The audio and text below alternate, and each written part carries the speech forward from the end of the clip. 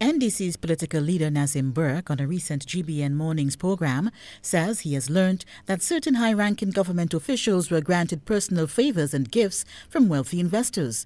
Without providing any evidence and admitting it was hearsay information, Mr. Burke wants the Prime Minister to investigate his claim. You say I should only, I know the facts and that I should give you the facts. First of all, I don't know the facts. If I know the facts, I will tell you I know the facts. So let's not start on a wrong assumption, yeah?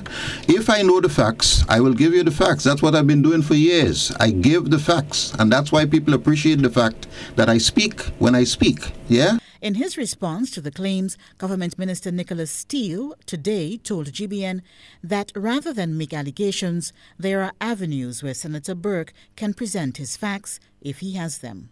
There is an integrity commission in place. Declarations were made by all of us. I hope by him as well.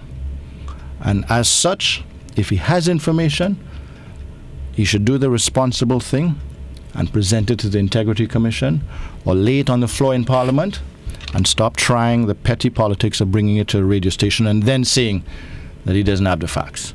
Minister Steele said that the NDC political leader needs to be a responsible individual and should have respect for institutions of which he is a part. Joseph McKee-Smith, GBN News.